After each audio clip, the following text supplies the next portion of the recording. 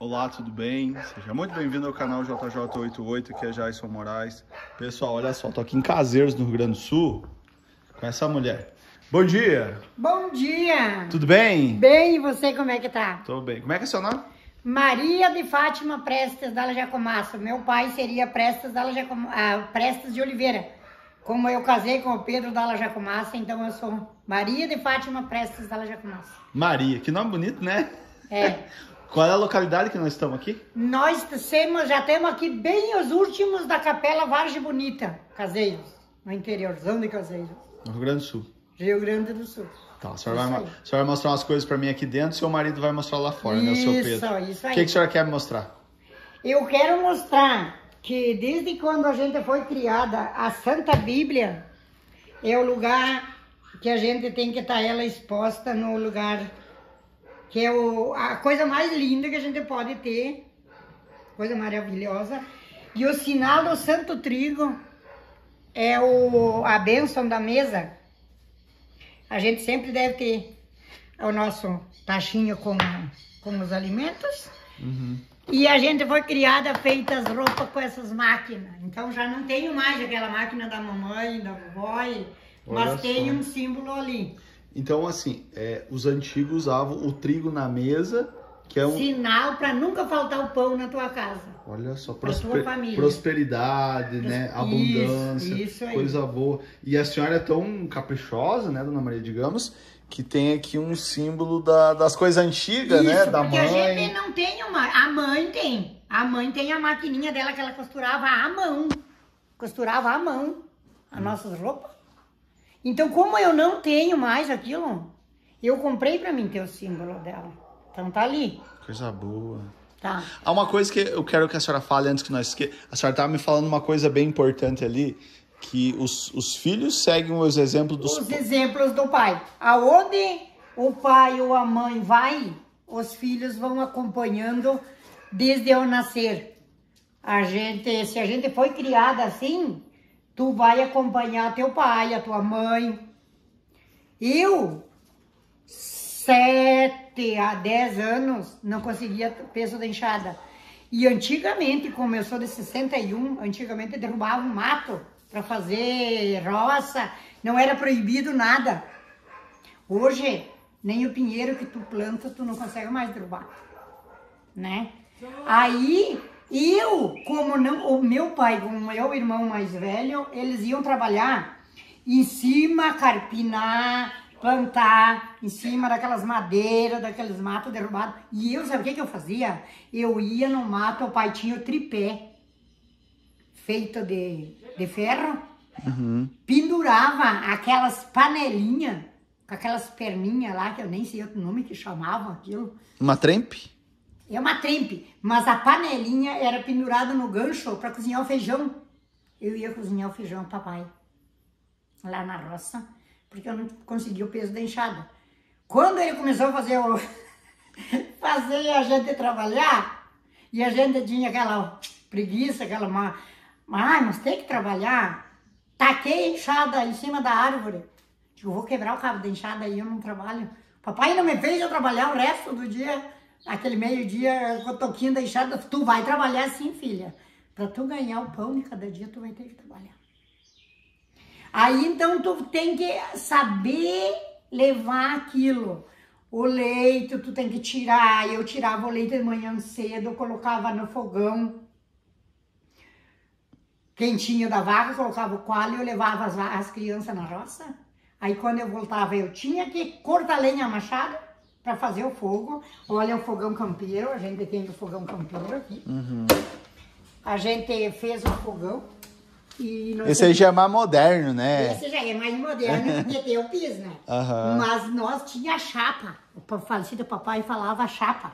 A gente tinha a chapa em cima do fogão, em cima do fogo, né? Fazia de pedra. Fazia de pedra, aquela chapa. Aí tu fazia de tijolo aqui para não cair a lenha, para não ter perigo quando tu ia na lavoura. Tu deixava ali. Aí de meio-dia tu não sabia se tu acendia o fogo, tu fazia o almoço, ou tu atendia as crianças. Eu tinha 2 meninas de 2 anos de diferença uma da outra. Ou eu atendia, lavava as roupas das crianças, ou eu fazia o meu queijinho da minha vaquinha, que eu tinha que tirar antes de ir para a lavoura, ou eu fazia o almoço, ou eu atendia uma coisa ou outra. Aí a gente não era 3 em 1, a gente era 5 em 1. E o marido ia cortar lenha a machado, a água puxada a manivela do poço, e lavava lá no tanque, esfregadinha a mão, com criança pequena, e tu ter que ir na lavoura. Criei meus filhos na lavoura. Aí nós arrancava o pé do milho, fazia tipo uma cabaninha, uma casinha, para colocar o bebê lá, deitadinha, e o outro atender. Tipo uma casinha de vassoura, né, Gisela? Tipo uma casinha de vassoura, para o outro atender, que era um perigo. É um perigo tu levar uma criança na lavoura, né? É um perigo. Mas tu não tinha o que fazer. Aí quando eu tive a rapinha do tacho, que esse com as duas teve diferença de 2 anos, dali com 10 anos que eu tive outro. Ela cuidava do bebê e a mãe saiu da dieta e foi pra lavoura com cesárea. Aí ela gritava, mãe, o bebê tá chorando. Aí eu corria pra casa, tomava um copo de água fria, porque nem geladeira a gente não tinha, acomodava um pouquinho, dava mamar pro bebê e corria pra lavoura de volta. Era muito sofrido. Uhum. Mas era gostoso, tu tinha tempo. Foi feliz, Dona Maria, nesse tempo? Eu fui muito feliz, porque a gente, o que você plantava, você sabia o que você ia colher. Hoje é só com veneno. O milho, gente, dia de chuva, tu não parava, tu não descansava dia de chuva. Do dia de chuva, sabe o que tu ia fazer pro galpão? Descascar o milho, já ia rasgando a palha do milho. E tirava ela, não quebrava a cabeça da palha. Tu rasgava pra colocar no colchão. Tu fazia um quadrado de colchão lá, e tu enchia aquele colchão, e o papai do lado, debulhando, tanto o papai que nem o meu sogro. Nós não comprava milho, a gente debulhava as pontas do milho dos 2 lados, e dava para os bichos, ou levava no moinho fazer polenta, e tirava a ponta do milho e o meio do milho para plantar. Era tudo assim, era sofrido, mas era bom. Era bom.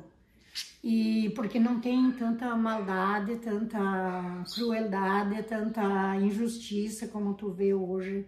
Hoje tu vê pai e mãe, os filhos ficavam em casa e iam jogar bola, brincar de carrinho de sabugo, de madeira, de funda, que chama o bodoque.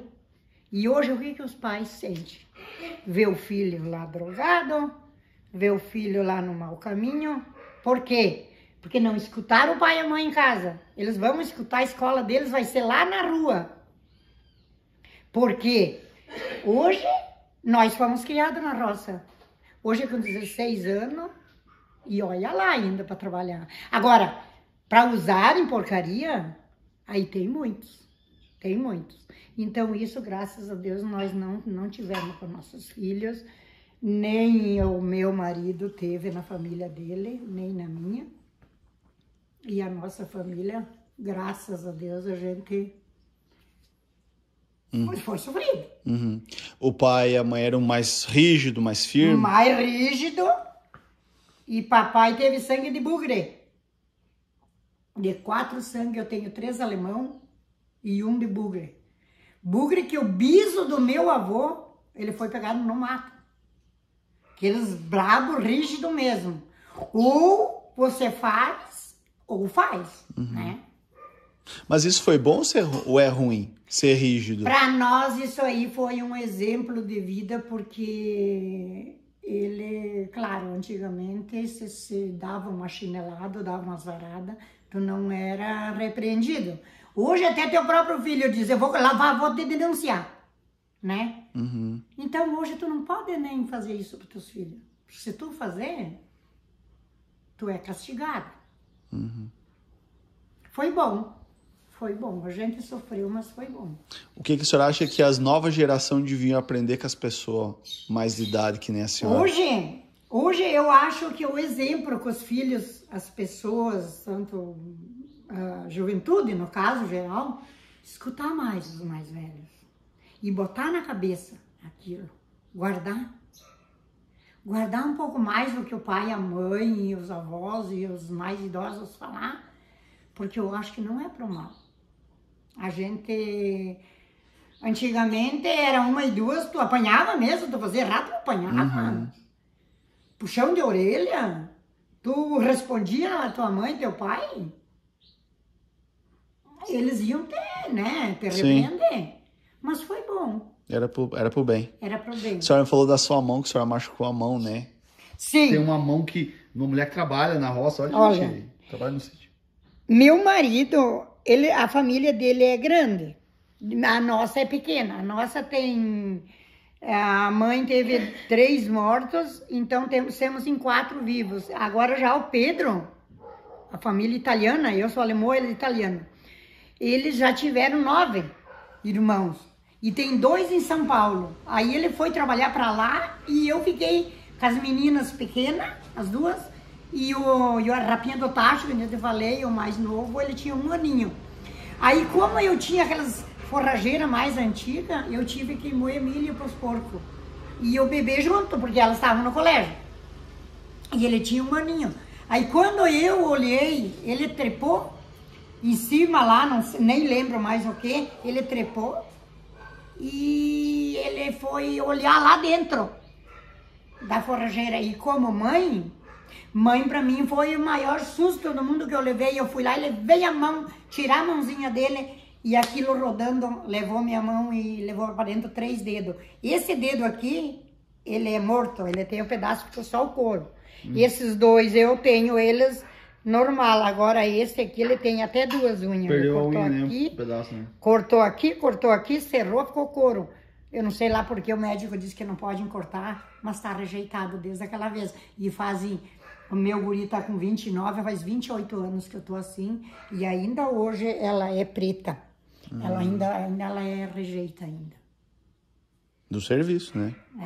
Dessa correria, né? Lá e cá, né? Dessa correria. Aí, para terminar agora, comprei uma máquina sovadeira de pão dessas elétricas aí. Aí eu fui lá limpar ela ligada. Limpar ligada. Aí quando eu coloco aqui para limpar aqui, ela engoliu essa mão aqui para dentro. Bárbaro. Aí eu gritei, a sorte com meu marido. E daí era ali naquela pia, naquela tomada, ele tava perto, eu gritei. E ele fincou martelo, ele fincou ferro, ele terminou com a máquina. E eu com a mão pendurada, fui lá. Por quê? Tu vai fazer o pão para teus filhos, né? Tu vai fazer a massa.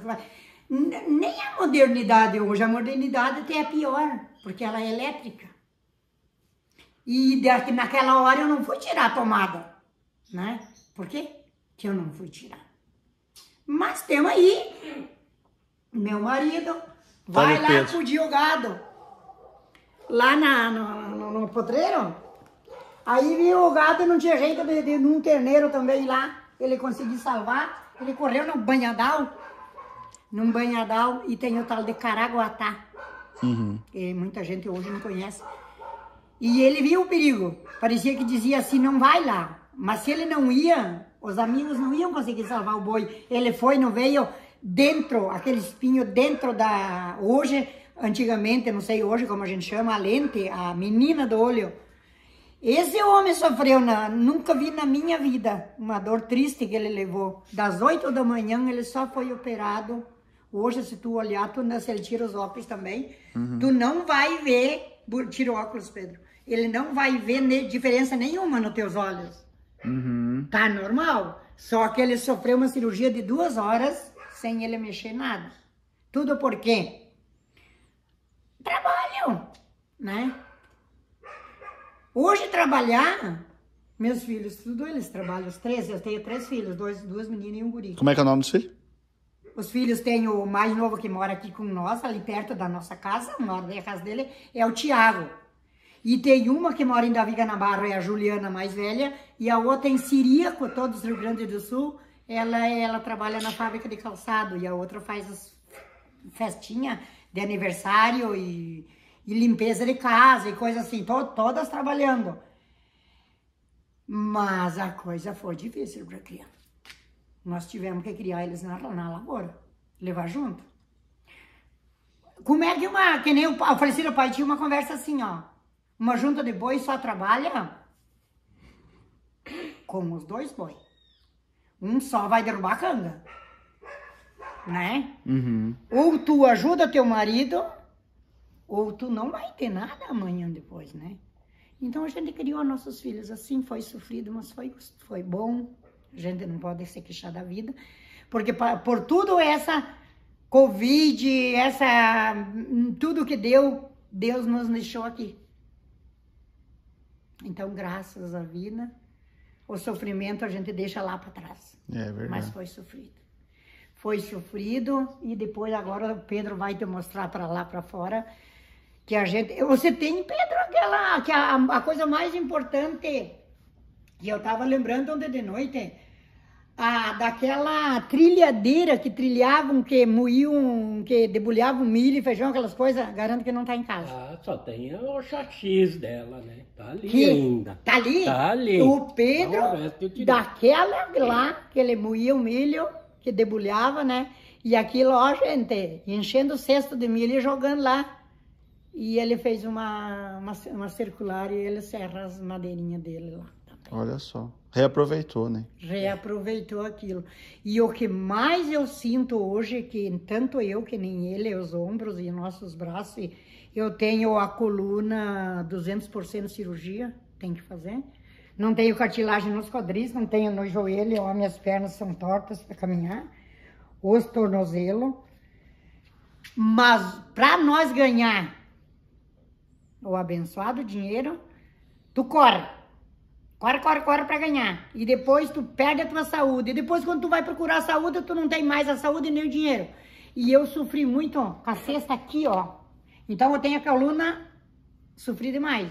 Porque daí ele com a máquina e eu com a batata ali, ó. Pega a batata aqui, joga dentro, e joga dentro, e joga dentro aquilo, ó. E quanto mais você plantava, para render o dia. Aí juntava batata para os outros também. Aí tu juntava com aquelas cestas de vime. Tu juntava, se tu juntasse 10 sacos, tu vai ganhar aquele. Mas se teu outro, teu grupo lá na lavoura, eles iam juntar 40 sacos, iam ganhar mais do que nós, né? Então tu trabalha. Gente, foi sofrida a nossa vida. Mas temos aí. Que bom, né? Temos feliz. Que bom. Nossos filhos estão... Pois é, mas isso dá uma satisfação na pessoa, né? Puxa, eu trabalhei, mas...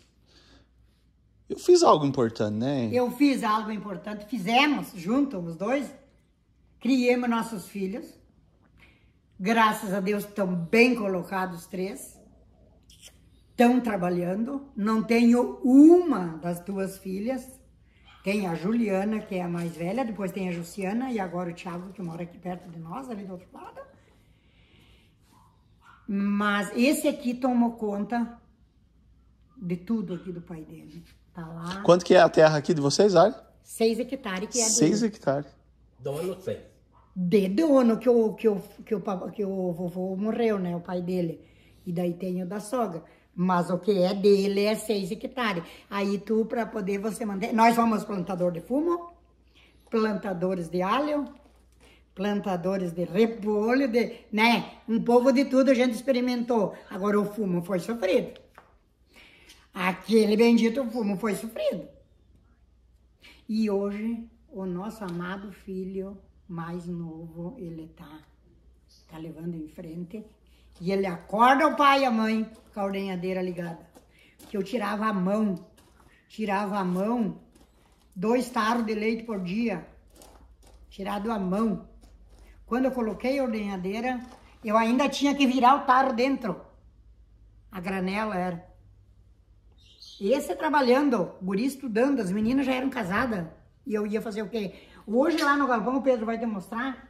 Aí já tem ordenhadeira com as teteiras. Uhum. Trabalha, tem a rampa. Uhum. Não precisa mais ficar ali acrocada ou sentada. Tira o leite em pé, né? Tira o leite em pé.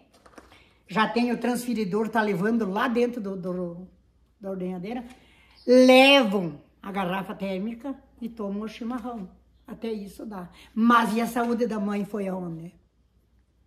De tirar esse até leite. Chegar aí, né? Até chegar ali. O que a gente trabalhou. Mas tô feliz, porque eles estão bem. Que bom, que bom. Tô feliz. Mais conversa, né, seu Pedro? Isso aí, é verdade. Que mulher mais boa de Eu levei, Dá pra conversar um dia inteiro com ela, né? Eu levei a vida, a gente levou a vida sofrida, mas o pão que a gente comeu. Eu lembrava desse aqui a cavalo levando as moagens que diziam, amarrava os litros, as bolsas, para ir no moinho com trigo, milho, arroz. A gente socou no pilão. Ai, que ódio quando chegava a hora que a mãe dizia, vamos, tem que socar o arroz, que aquele lá já terminou. Daí tu socava, tu ventava com aquela peneira. Aí depois tu tinha que escolher tudo aquele arroz. Mas era bom. Hoje tu vai comprar aquele arroz lá no mercado. Não precisa tu escolher, mas não é bom, não. Não é bom igual aquele de antigamente. Não. O ovo das tuas galinhas era gostoso. A mãe, além do que eu tava te dizendo, da gente rasgar a palha para fazer o colchão e preparar o milho para o pai plantar. E o pai plantava. Não sei se tu viu falar o saraquá. Uhum. Viu falar? Sim. A madeira que era... Aham. Eles faziam... Daí o pai botava aquele... O que é o saraquá, pro pessoal que não conhece? Saraquá é uma madeira.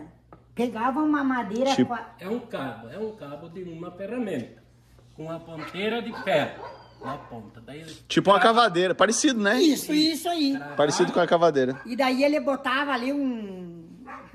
Como é que chamava? Um bornal, um tiracolo, negócio, fazia uma sacola quadrada de couro e enchia de milho. E botava aqui, ó, atravessado. E daí ele fincava o pau lá e pegava os 3 grãos de milho, 2, 3, e ia plantando. Milho ou feijão era assim. Antes de ter a tic-tac, a maquininha. Eu não sei, parece que o pessoal antigamente...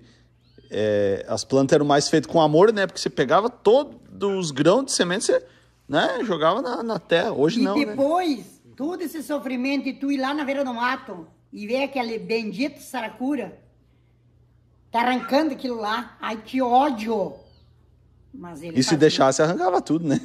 E maiar o arroz, ele fez também. Um banco de madeira. Primeiro o pai, ele fazia com fita de pano, fechava todas as frestas e batia na parede da sala. Aquelas salas antigas que a gente tinha, batia lá para bater o arroz. Ou senão eles botavam uma lona no tempo do Pedro e colocava lá na roça e um banco. E daí batia em cima daquele banco aquele arroz. Ai, se tu vai lembrar tudo que tu fez. Mas se o pai plantava 4 quilos de arroz, 4 de feijão, ele sabia quanto ele ia colher. Eu lembro que ele dizia, pro gasto, este aqui chega. E hoje tudo que tu tem que colocar na terra, tudo gasto que tu tem.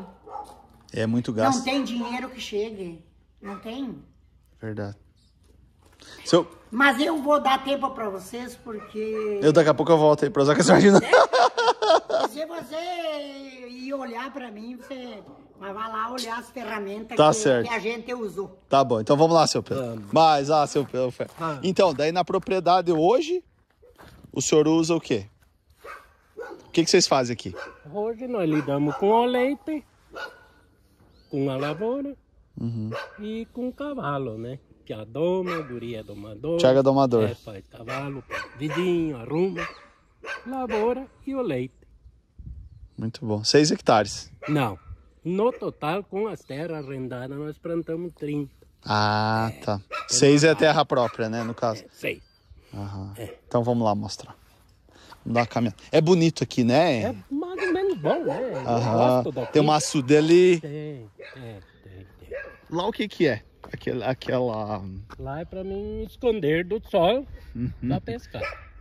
Tem uma cadeira lá, sento lá e... Ó, gente, ó, é tipo uma casinha que é de pescar. Então gosta de um peixe, hein? Opa, Gosta de pescar ou gosta de comer, seu Pedro? gosto mais de pescar. Fazer a briga com ele. Qual é o peixe que tem ali? Ali tem carpe-húngara, capim e jundiá. Olha só. É. E o galpão aqui? O galpão é da nossa uso para guardar as máquinas e coisa, né? Né? Olha só. Ah, vocês têm trator, né? Tem, tá, o guri tá tratando as vacas, né? Tá no silo tirando boia para as vacas. Quantas vacas vocês estão tirando? 25 hoje. Ah, é bastante vaca, né? Não é muito, né? Dá bem pra...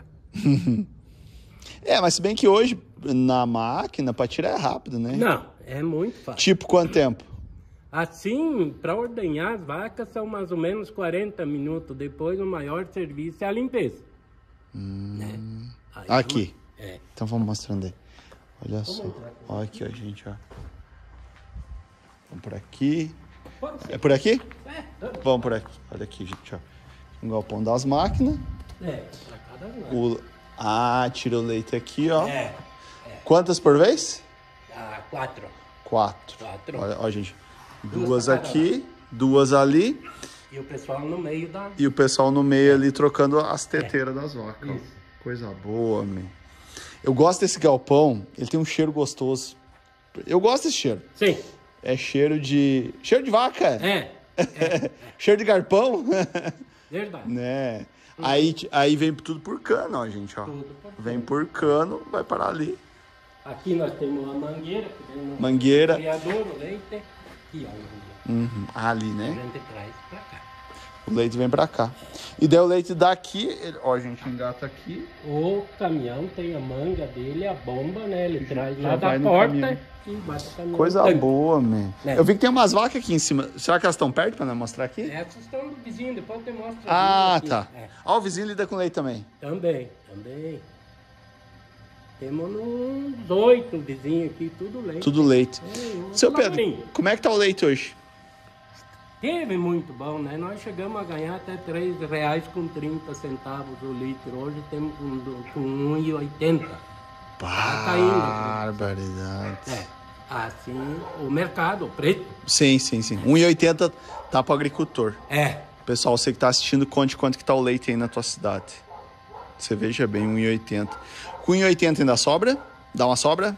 Se você tiver mão de obra de casa, sobra. Agora, se você pagar empregado, funcionário, aí sobra muito pouco.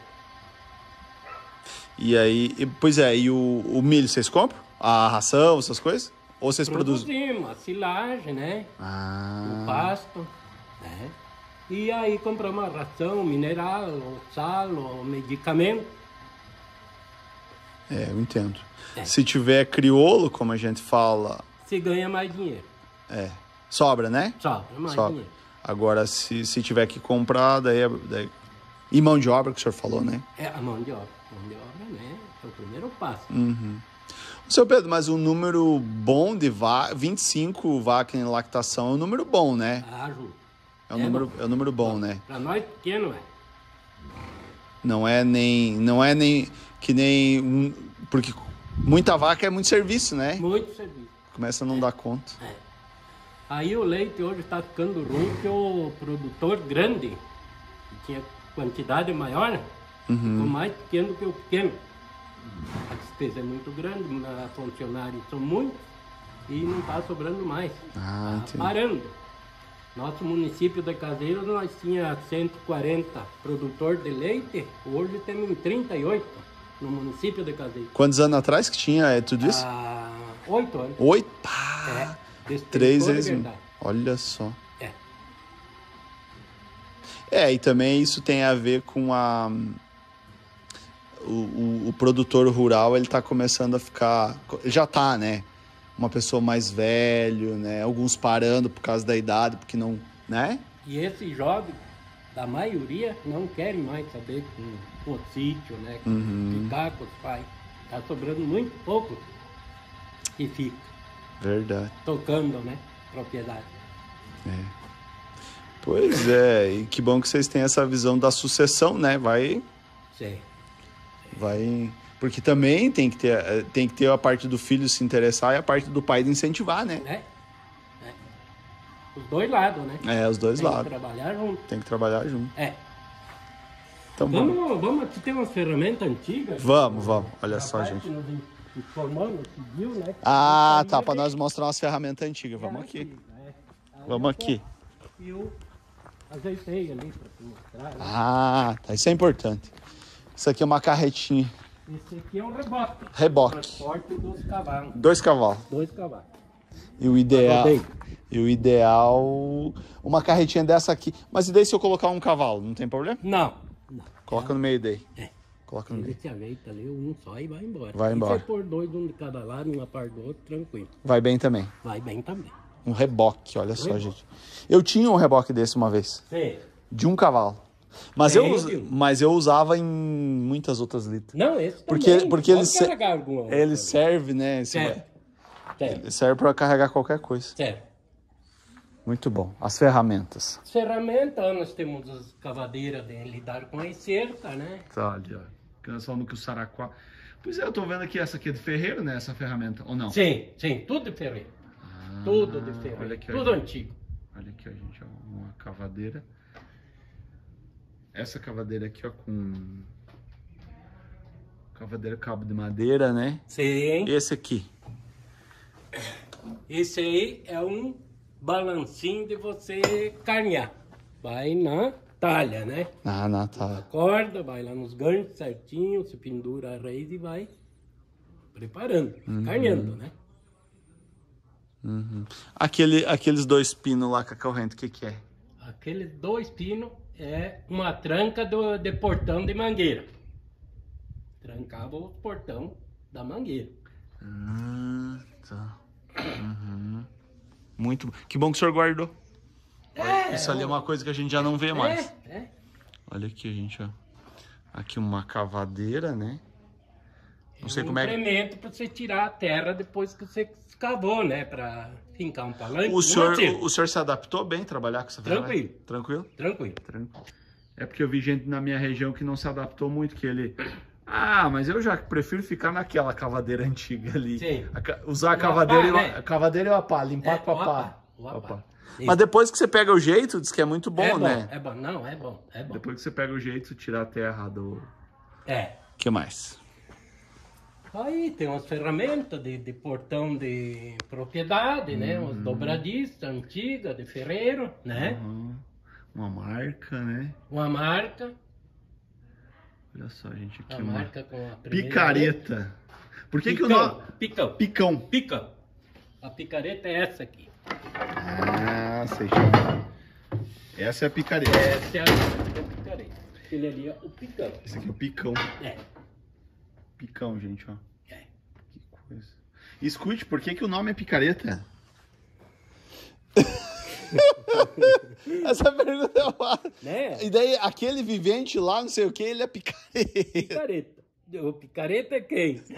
Não é boa coisa. Não fala Não é um certo. elogio.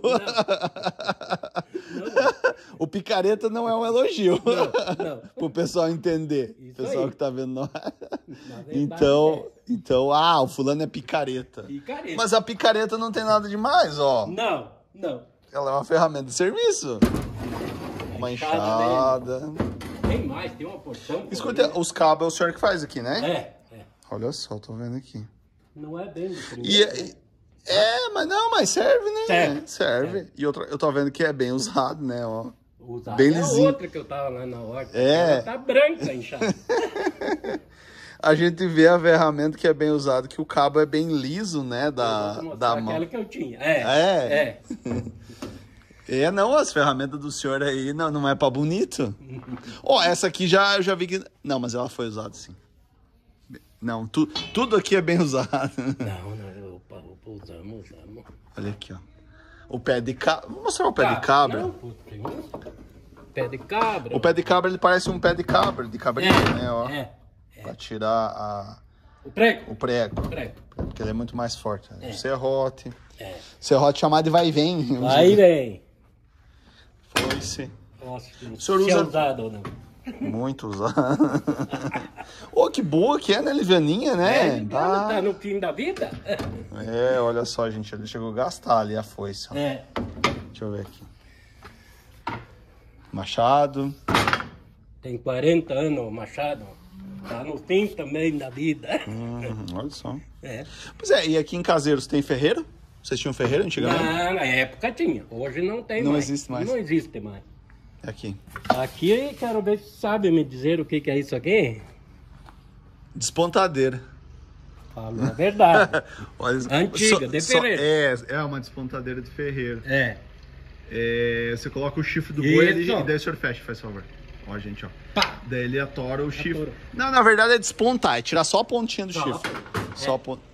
Mas olha, eu até quero que o senhor segure de novo aqui, faz favor, porque eu preciso registrar. Eu nunca registrei assim, sabe?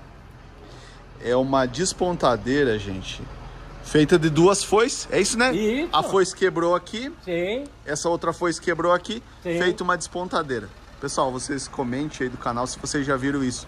Porque é a primeira vez que eu vejo, tá? Porque nós lidamos com muito gado. Não. E daí eu conheci, e daí quando o senhor fez esse fechar e abrir, eu vi que era despontadeira. Mas assim eu nunca tinha visto. É. Olha só, gente. Até quero tirar uma foto aqui, ó. Aí, ó. Uma despontadeira diferente. É. De ferreiro. Despontadeira diferente. Então vamos ver aqui. Isso aqui, que ferramenta é essa? Esse aí pra nós lá, É. cuitelo. E pra vocês? Também. Também cuitelo. Também. Conte pro pessoal o que faz. Antigamente se cobria as casas com tabuinha. E as tabuinhas é uma madeira de cerne de pinheiro.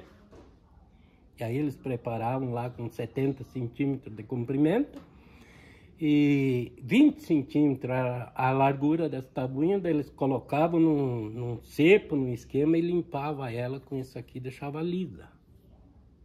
Olha só, cuitelo. É. Pois é, mas o senhor trouxe uma informação que eu não tinha. Era 70 centímetros de comprimento, o cerne, por 20. 20 de largura. 20 é isso aqui, ó, um pau. Um pau. Um pau. E aí fazer uma tabuinha e deixar ela lisa com essa ferramenta. Vem aqui para assistir um pouco das coisas que é bom. De quem que era essa ferramenta? Isso aqui era de um vizinho antigo. Isso aqui deve ter 100 anos a mais, pela informação que eu tenho. E é de ferreiro também. Ferreiro. Ô, Thiago. Bom dia, tudo bem com o senhor aí? Forte? Onde é que andava, man? Eu tava lidando com bicharedo. Tá, Lidando por aí. tá certo. Tô aí já, um tempão, por exemplo. Mas aí que tá. Tá bom. Ô, esse aqui o que é? Eu na volta, esse aqui? Não, perdão, esse aqui.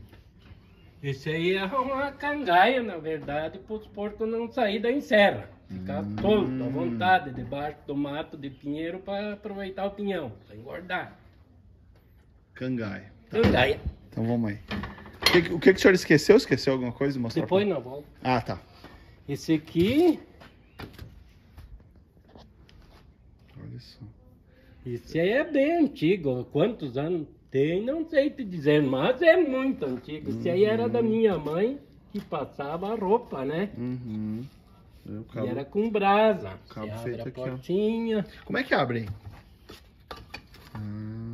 daí ponhava as brasas ali dentro, colocava ali, fechava, esquentava e... Passava a roupa. É, Olha só. Você veja bem, quem diria que um ferro de passar ia ser uma coisa de museu, né? isso aí, ó. É. Coisa de louco. Ah, me pegou. Me pegou isso agora. aqui é usado no boi. Na época, lá nos anos passados, se limpava o milho com uma junta de boi e um arado, né? Aí colocava na cabeça, na boca do boi para ele não comer o pé de milho. Bornal.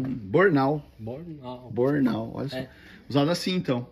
Sim, daí tinha a cordinha, passava lá em cima na cabeça do boi, né? E ficava preso. Só pra ele não comer, na verdade. Pra não gente, comer. olha, não espeta nada, não não. machuca nada. É só pra ele não ir pastando, né? É. Durante Ou o a serviço, planta, né?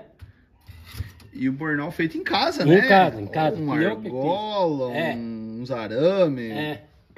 Que bom que o senhor guardou. Não era mais pra estar aqui, né? Porque nós tinha o ferro velho, úmido, junta lixo, cata lixo, né? Eu já tinha carregado. Aí ele tirou. Não, esse vai ficar, meu filho tirou. Olha que coisa boa. Senão não tava mais. Parabéns, homem, que importante. Não, e outra coisa, você vê, só que eu vejo que as pessoas já estão atentas nisso. numa ferramenta dessa? Porque o que acontecia? Que nem o senhor falou, passava aí esse pessoal comprador de sucata. Sucata. Não, isso aqui eu não uso mais, não tenho mais boi, né? E vai embora. Só que na verdade, nesse aqui nós temos uma junta de boi, eu e meu sogro. Ah. E nós, de volta e meia, trabalhamos no mato, derrubando pinheiro ilhote e coisa arada. E de vez em quando a gente ocupa os boi para alguma coisa na lavoura também. E daí tem que ter as coisas, né? Se ter e botar fora não adianta. Pode ser que um dia ter serventia. E pelo menos você já é um jovem que sabe por que serve, né? Sim. Ainda lida com boi, imagina, meu Deus. Ainda lidamos com a juntinha de boi de volta e meia.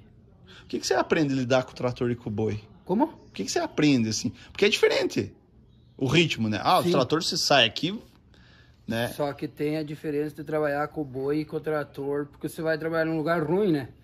Vamos dizer, vai arrastar no meio no morro. Morro o trator não vai ir. Os bois chegam ali, engata a tora e vai embora. Você ir lavrar uma coisa assim no morro, o trator não vai. Os bois vai por tudo. O tempo se leva, vamos dizer, 10 segundos para manobrar um trator, com 2 segundos se engatou a tora, com os bois tá lá no estaleiro já, desengatando e voltando para trás. Olha só, tem serviço que o boi é mais rápido. O boi é mais rápido. O trator é bom no plano, né? A lavoura, no plano, assim, um negócio bem mais pesado, claro, né? Vai embora. O boi é de gavazinho, mas o serviço dele sai, dependendo da vez, melhor do que o trator, né? Que coisa, olha só. E aqui, ainda que nós guardamos, tá a ferramenta aqui, ó.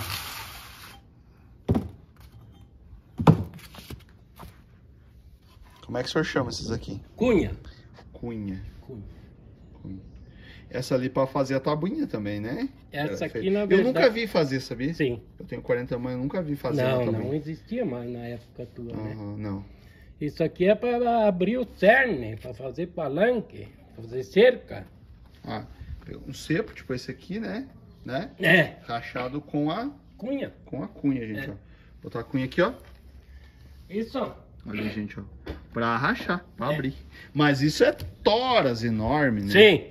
E esse, na época, só existia isso aqui, que tem muita gente que não conhece. Tem poucos que tem, ninguém mais tem. Que é o maia. Você batia na cunha. Não tinha ferramenta, não tinha... Não tinha... Marreta? Depois que veio a marreta, né? Aí dos anos... Vamos dizer que o maio era a primeira marreta, né? A primeira. Primeira marreta.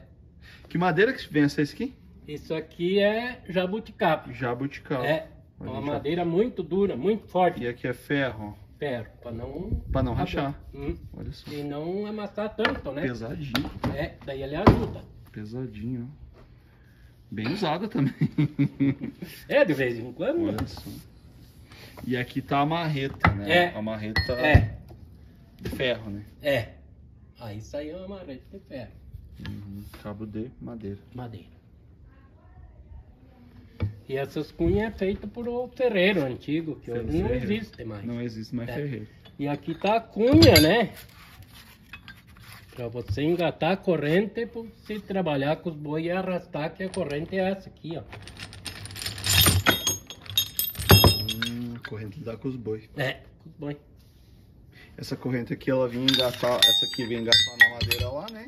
Isso. Fincaram na madeira, passaram na corrente e passaram lá com o boi, na canga. Olha só. Bem usado essa coisa também. Detalhe que o boi forcejava tanto que chegava às vezes a arrebentar uma corrente, né? Já aconteceu. Você vê a força que e tinha muita força, a junta de boi bom aí de 1.200 quilos. Tinha uma força enorme. Puxava um peso grande.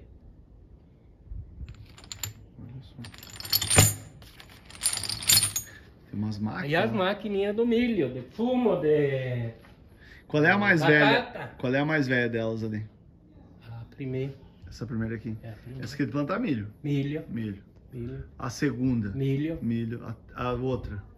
Fazer adubação com adubo, né? Adubo numa e a semente. Na verdade, essa aqui já as duas são com adubo. Depois saiu, ó. De semente A semente e o adubo. Entendi. A máquina todinha só de adubo. Essa sim. E a outra? A outra era de plantar batata, né? Eu nunca tinha visto, sabia? É? Não. Essa outra aqui, sim. Essa outra aqui é o quê? Plantar Ah, cebola. fumo, cebola, né? Essa aqui eu já tinha visto. Mas essa aqui do meio não é. Ó, pessoal, É. essa aqui eu nunca vi. De plantar batata. Batata. Na época. Ela é, na verdade, uma adaptada, né? É? Ó, É? feita aqui mesmo. É. E aqui? Aí as máquinas, né, que se fazia algum tratamento na lavoura, né? Manual. Muito show. E aqui tá o tal dito aradão, que isso aqui dá saudade. Isso aqui com uma junta de boi boa, isso aqui rendia 8. Detalhe que parece pequeno, pessoal, mas olha o tamanho Sim, tamanho né? que é esse disco aqui, ó. 20, 40. Ó, tem 50 centímetros a lâmina. Por uns 30 e pouco. Né? Ah, olha lá. É. Mas olha. Mas isso virava mesmo, né? Não, se tivesse lá na frente força, né? Isso aí é uma loucura, né? Isso aí enterrava no chão. Aham. E abrindo o chão. E daí ele virava pros dois lados, no caso, né? Sim, ele largava pros dois lados. Largava a até. terra pros dois lados, olha só. Isso aqui você largava ele e larga hoje, né? Você trabalhava só com uma mão, a outra você ia pitando o paieiro. Coisa Verdade? boa, coisa boa. É. Oi, o capricho, né, do seu arado, né? O senhor pintou ele, hein? Pintei na época, né? Vai, você não pegava nem sereno lá na lavoura. É. Ia pra casa, todo dia. Tá certo. E esse arado aqui tem 45 anos. Mais velho que eu. 45 anos. Mais velho que E eu. faz 20 anos que tá guardado. Uhum. Tem mais. E esse aqui? Esse aí é pra segurar ele, né? Pra ele não virar, né? Isso aqui. Ah. Trabalham junto, né? Essas duas ferramentas aí. Olha só. Não, daí ele não abre, né? É ali não tem. Ah, olha só, gente, pra não ter perigo dele... Que a força vai cair aqui, né? Ali é a força Ah, do... é, ali ele segura ali, ó. É. Esse aqui nada mais é do que uma porca, né? É. Uma porquinha. Isso, daí se der Um capricho, né? É. Um detalhe bonito aqui. É. Muito show de bola. E lá na frente tá o gancho, né? Que você metava na canga. O meu. A canga ali, segura pra ele ali, ó. Qualquer uma. Engraçado, a canga, a gente olhando, parece que ela é pesada, mas não é, né, Thiago? Não é, não. Ela não é. A canga é bem livianinha. Olha, gente, E ó. ali daí... Ali vinha os dois boi, ó. É? Os dois boi É. e aqui o arado. É. Mas o senhor tinha orgulho desse arado, né? Opa! Não, ó, se tiver uma junta boa ali, que nem o senhor falou, que puxe, né? É. Bah. Eu possuí uma junta de boi com 1.200 quilos, os dois. Era um trator. Era um trator. E os boi não sentiam canseira o dia inteiro. Como é que era o nome deles? O nome deles, um era mineiro e o outro era carvão. E o dia que eu vendi, deu diferença de 2 quilos um do outro. Era uma junta de boi muito boa. Depois tive várias juntinhas de boi, né? Mas essa foi a Essa campeã. É a campeã. Essa sim, ficou muito tempo comigo. Quantos anos? Até quantos anos ficar? Ficou 8 anos. 8 anos. É. Faz 28 anos que o senhor vendeu, né? Por aí. Foi quando eu nasci? É? 28 Por aí. anos. 28 anos aqui. É, quando guardei o arado, guardei os boi também. Tá certo. Aqui uma roçadeira, uma grande roçadeira, na verdade, isso aqui, ó, pessoal. É, Tá aqui. o trator, né? Esse é o trator, uma roçadeira. É. Abóbora, moranga? É, abóbora? Abóbora. É. Olha, 2 abóbora. Esse aqui. Ah, esse aqui não dá licença que eu vou ter. Vamos provar. Isso aqui na época, quem possuía um negócio desses aqui era o... Doutor. O doutor. O doutor. Doutor da roça. É. Passavam noite e noite, em 3, 4, prodeando no galpão e debulhando milho. Porque daí começou o comércio, a venda. Né? Pra vender o milho debulhado. Isso, ó. Debulhava na propriedade e vendia É. o milho. Ah. Descascava ele, deixava sem a palha. E daí um tocava a máquina e o outro aqui do lado larga a espiga aqui, ó. Uhum. E já saiu o grão aqui, ó. muito livianinho para tocar, funciona muito bem ainda. Olha só. Um ficava aqui, né? O outro ali. Você, na verdade, é feitio de ferreiro, né? Que o senhor falou. É? Mas eu... Ou era, com, Sim. ou era meio industrial? Será? Só negócio- Essa aí tem quantos anos? Tem ideia? Mas, na verdade, eu já peguei de um povo muito antigo. Não, ela é boa. Ah, abre aqui, ó, gente, ó. Ó, lá dentro, com o esquema, a espiga desce, cai aqui. Aqui tem regulagem, mais, menos, né? Pra tirar mais grão. E ela O roda. sabugo sai? O sabugo sai junto. Ah, sai junto lá Sai embaixo. tudo junto. Sai junto lá embaixo. grão. Solta a espiga ali, vai embora. Muito legal. E aqui? Pois essa é a tal dita depois, sim, era o seu doutor quem tinha uma dessas. Essa tal trilhadeira. né? Trilhadeira. É. Tá aí o chachis, né? O xaxi só dela. Chachis, gente, ó, de uma só trilhadeira. Que virou uma circular, ó. É, aí eu adaptei a circular. Ó, os raios de madeira. Isso, lá atrás acabou, na frente acabou apodrecendo.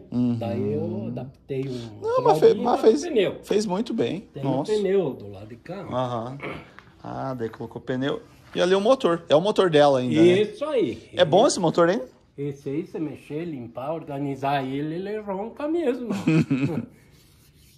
É verdade. Motor branco, né? Aham. Gasolina. Fazia 100 sacas de milho com 5 litros de gasolina no tanquinho. Capaz, amigo. É. Fazia, debulhava 100 sacos de milho. 100 sacos de milho. Com 5 litros de gasolina. Fazia barato, né? Barato. Só Uma colheitadeira não faz isso hoje, eu acho. Não. Gasta muito mais. Aí só tinha que ter um pessoal bom no galpão, né? Pra Pra abastecer. E era uma saca por minuto. Se tivesse o povo de acordo. Trabalhando tudo junto. Isso é uma informação, seu Pedro, que eu nunca tinha escutado. Mas Fazer uma saca por minuto. Sim, senhor. E 5 litros de gasolina, gente. Essas trilhadeiras vencedoras que nós no canal conhecemos. De vez em quando a gente mostra. É vencedora, sim. 5 litros por 100 saco e um saco por minuto. Beleza, olha só. Podemos ir indo lá? Ai, aqui tem outra coisa que... Ah, não pode esquecer.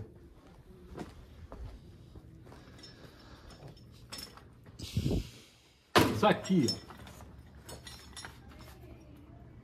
Peiteira, é isso? Peiteira. Depois do boi, se não queria com o boi para ter com 2, você pegava um animal, um cavalo, punhava a peiteira, o aradinho e limpava a prancha. Pois é. Pois é, e era o que tinha antigamente. Era a atração que tinha. Né? E o par, o conjunto que trabalhava com essa peiteira, levaram embora, né? Não usam mais, pai. E esse aqui? Esse aqui é uma ferramenta de um arado do trator reversível. Daí eu desmanchei o arado, né? E uma parte consumi também. Daí sobrou uma parte importante aí, ficou aí. Muito bom.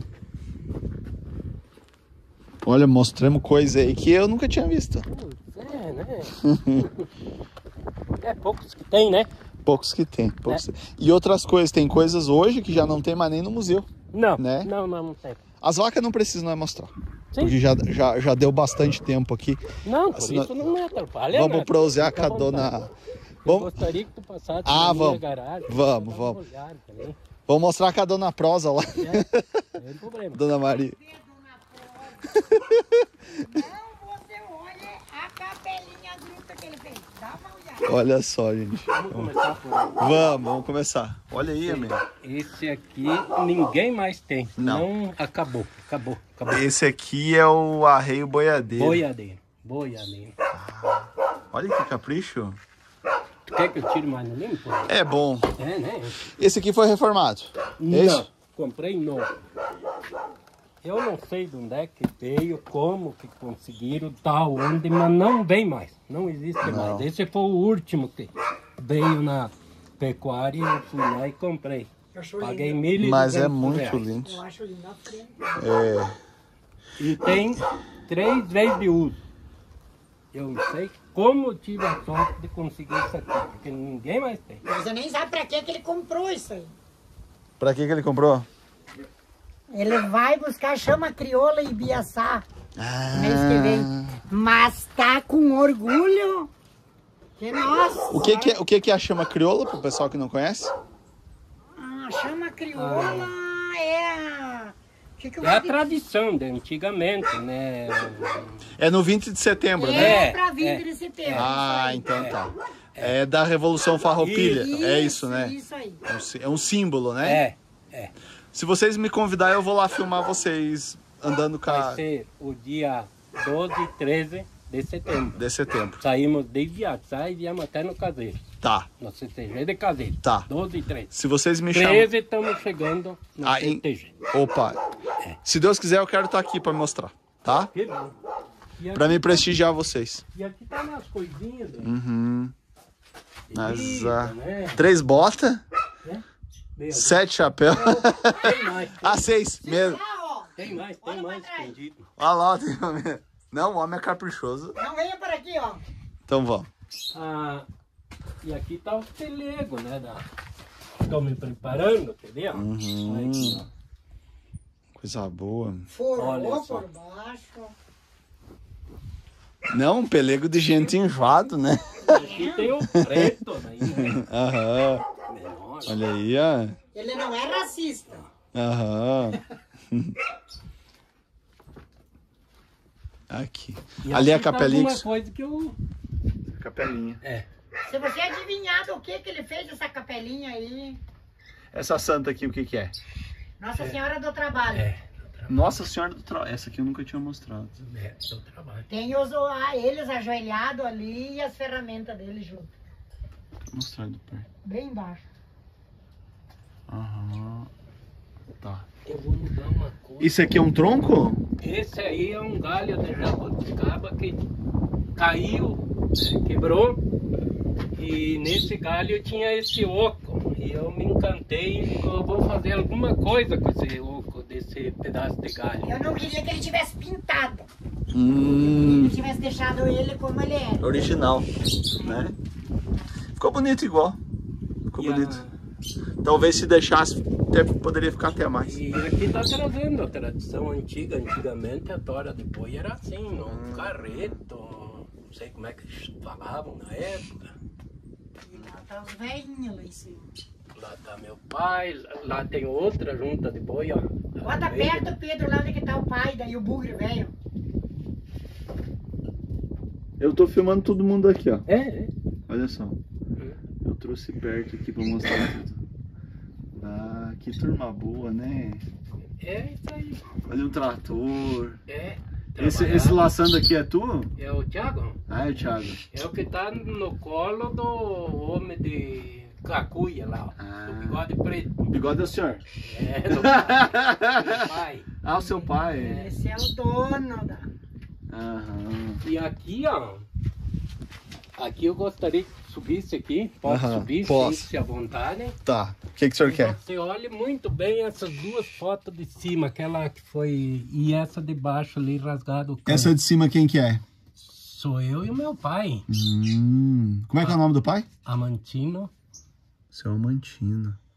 Aí, eu quero te explicar uma coisa. Ó. Tá vendo que tem o pai de gaita, né? Aham. E eu, pequenininho, lá, devia ter uns 12 anos, se tivesse. Ó, um dia de uma festa em Caseiros, uma festa grande. Pai foi na festa, eu fui junto.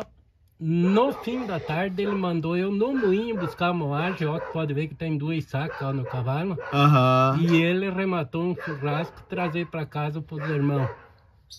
Pode ver que mal. Você mas tá tu com dentro. churrasco. Tá com churrasco e É. tá em cima de um cavalo. É. E seu pai tá em cima de um cavalo também. Isso aí faz 52 anos essa foto aí. O pai não tá ali. Tá sim, tá aqui ele, aqui ó. Lá, gente, ó. Aqui ó. aqui. Ah, tá. Mas não, Como é que é uma... que nem você fez do teu pai grandão, assim. Não, mas eu mostrei aqui, dona Maria, ó. Ali, ó. Ali tá seu... Como é que é o nome do seu pai, dona Maria? Seu Vitorino Prestes de Oliveira. E a mãe? dona Zélia Maia. Olha só. E ali é meus irmãos. Então a turma, tem 5 aqui. E ali tá um par de fora muito antigo. Muito antigo.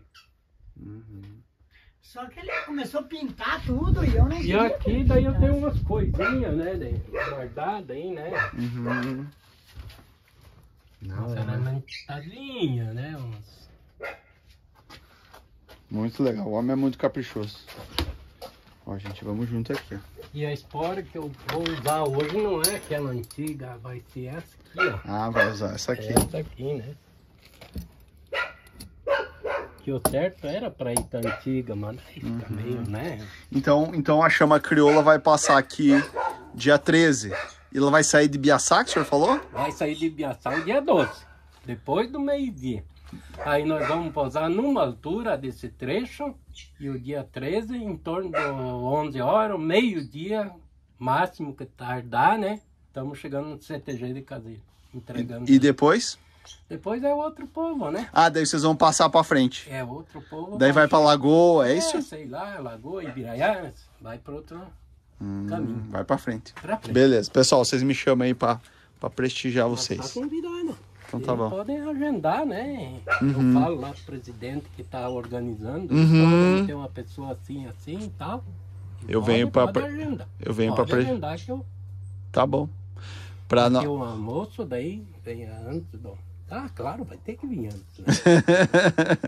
Então, pra nós ter... Ô, dona Maria, a senhora quer dar mais uma palavra aqui? Dona Maria, prazer, né? Ô, Rádio Cacique. Rádio Cacique. Tem a Rádio Cacique aí? Tem. É. Lá pra nós é Rádio Clube. É. Se a Rádio Clube não deu, é porque não aconteceu. Olha só, gente, que bonito que é aqui, ó. Tem uns cavalos lá, ó. Pra nós... Deixa a Maria um minuto, velho. Tá, Tem a horta também, né? Vamos, é uma coisa... Só vamos aqui que daí eu pego... Tá. Nós termina lá. O que foi? Pra nós terminar com a palavra que a senhora deixa pras pessoas. Pros jovens. Pois olha, fiquei muito feliz com a tua visita, que foi muito bom para mim a gente mostrar as coisas que, né, como a gente foi criado e hoje como a gente tá. E eu peço para essa juventude, pelo amor de Deus, eles rezem mais, procurem mais oração e saiam desses vícios tristes. Que esses vícios que tá hoje no mundo é um vício muito triste. Que eles pegam, se eles beberem, ninguém é livre de não beber. Mas bebam, mas daí descansem. Eles peguem outro, peguem um, sei lá, um Uber, um táxi. E tá acontecendo muita desgraça, já que essa doença, né, saiu, deixou muita coisa. E como Deus deixou nós no mundo, que nós ainda estamos aqui, eu peço que eles agradeçam muito a Deus, procurem qualquer religião. Toda religião, ela tem Deus. Pode ser a religião que for, eu quero que eles procurem mais e tenham, ó, Deus aqui no coração sempre. E quem tem os filhos deles, ensine enquanto são pequenos, porque nunca vai ser demais. Que eles derem um exemplo bom e que, né, pensem mais na vida deles. Tá certo. Porque a vida deles é uma vida que Deus deu, é a coisa mais sagrada que nós temos nesse mundo, é a nossa vida. E cada filho procure coisas boas dos pais deles. Como aqui, o Pedro, temos muito feliz que nossos filhos puxaram a nós. Eles só querem trabalhar. Eles nunca pensaram em, né, coisas ruins. Eu já né, porque eu sei que tem muitos pais sofrendo. Tem muitos pais que hoje sofrem de ver os filhos no mau caminho. usando o que não é para usar. Que eles pensem hoje, estão aqui, eles estão tranquilos, quanta gente de cadeira de roda por causa de um acidente. Perderam a vida por causa de um acidente. Então, eles pensem muito antes de fazer. Siga o exemplo do pai e a mãe e não dos amigos. Porque tem amigos que eles não sabem o tempo deles te darem a palavra boa. Tem muitos amigos que querem que sigam o mau exemplo. É verdade, é verdade. Deus abençoe a senhora. Bastante saúde, Dona Maria. Você também. Obrigado. Vamos lá mostrar a horta do homem. Tá bom, Muito então. legal. Eu venho aqui tirar uma Obrigada. foto com vocês aqui daqui a pouquinho. Então tá. Vamos aqui, vamos mostrar a horta. Quero que tu mostre depois pra onde eu vou assistir. Ah, tá, beleza. Olha aqui, Ah, que é usado, essa né? aqui, amém. Ó, tá branca, ó. Que inchadinha boa, meu, olha aí. No meio da verdura tem. Uhum. Pois é, agora já tá na época, mês de agosto, né? Começando, né? E como é gostoso mexendo na terra, né? Olha só. Olha aqui. Ah, o senhor fez uma pastagem no inverno aqui. Sim, pra terra ficar melhor, né? Olha aqui, ó, gente, uma couve. Não, tá tranquilo. Couve, cebolinha. Cebolinha, Aqui tem alface plantada. alface. Ó, ali na horta foi feito diferente, ó. Em vez de deixar sem nada, plantou um pasto de inverno, né? É, Show de tá bola. passando, né? Qual é a palavra que o senhor deixa para as pessoas? Mas eu tenho a agradecer a presença de vocês Eu que agradeço. e fiquei muito feliz, né? Tá bom. Gostei Da prosa. da prosa. Deus abençoe, o senhor viu? Eu também. Bastante saúde. Com Deus. Amém. Esse vídeo aí é uma homenagem para vocês, para a família, Sim. pra gente poder contar, poder mostrar as coisas antigas, né? Valorizar, sabe? Essa é a palavra do JJ. A gente valorizar o homem do campo, da roça, né? Obrigado. Que essa vida aí é uma vida de exemplo, que só tudo que vocês passaram já é exemplo para os novos para... É um exemplo. É um exemplo. É um exemplo que nunca desistir e seguir em frente. É. Deus abençoe. Um grande abraço. E fica com Deus Amém. quem veio nos prestigiar, né? Veio, Tá bom. né? Deixa eu ir aqui no açude que eu vou terminar. Pessoal, vocês estão assistindo nós no vídeo aí? Compartilhe. Se inscreva no canal, ó, e vem com a gente. Que aqui é cheio de vídeo assim, do sítio da roça. Um grande abraço, fiquem com Deus e até o próximo vídeo. Antes de finalizar, quero que você veja as galinhas ali. Ah, senhor, as galinhas. Beleza. E aí encerramos. Beleza então, ó, pessoal. O cavalo lá. E as galinhas, onde é que é? É ali em cima? É. Então vamos ali. Cuidado que tem um arame. Ah, tem um arame aqui, ó. Um arame farpado. né? Não, tranquilo. Passei e deixou o pescoço. Olha só, gente. Vamos aqui. Ó, pessoal, tem uma vergamota aqui, ó. Pode ficar à vontade. Olha aqui. Olha aqui, ó. O senhor não gosta de galizinho? Não, me encantei com os galizados. Beleza então, pessoal. Um abraço pra vocês e até a próxima. E aqui daí tem as codorninhas de várias cores. Ah, tem umas codorninhas aqui.